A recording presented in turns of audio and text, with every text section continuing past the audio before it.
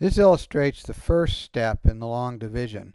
I have a 2x cubed here on the top because 2x cubed times this will give me a polynomial that starts with a 2x to the 5th.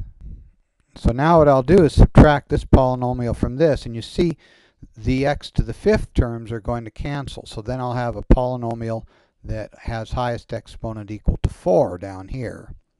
Then after I've subtracted them, I will bring down this term here, and then I'll determine what goes up there.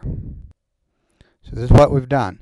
We did the subtraction, that gave this, then we brought down this term, and now we'll put a minus 4x squared on the top because this minus 4x squared times this will begin with a term that will be the same as this. And so when I subtract, the x to the 4th terms are going to cancel off.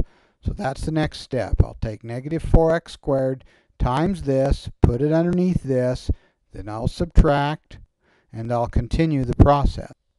So this is what's been done. I took this thing times this thing, and there it is, then did the subtraction, and then brought down this minus x. So the next term will be a plus 10x, because that's the right thing to have the x to the 3rd terms match up. So now we've done yet another step, and now the final term will be minus 21 right here. And then I'll take negative 21 times this, and I will subtract it from this. And what will be left is something which will be of the form a number times x plus another number. Then we'll. So now we've gone ahead and finished it. We took minus 21 times this, and here it is.